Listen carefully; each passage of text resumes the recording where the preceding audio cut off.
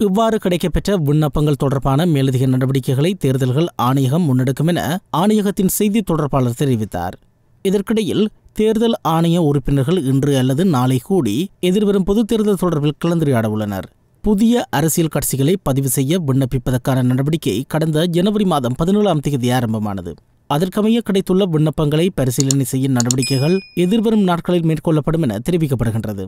அந்த பரிசீலனைகளின் பின்னர் புதிய கட்சிகளை பதிவு செய்வதற்காக தெரிவு செய்யப்படவுள்ள அரசியல் கட்சிகளின் பிரதிநிதிகள் நேர்முக தேர்வுக்கு உட்படுத்தப்படுவதுடன் அதன் பின்னரே புதிய கட்சிகள் பதிவு செய்யப்படவுள்ளதாக தேர்தல்கள் ஆணைக்குழு தெரிவித்துள்ளது.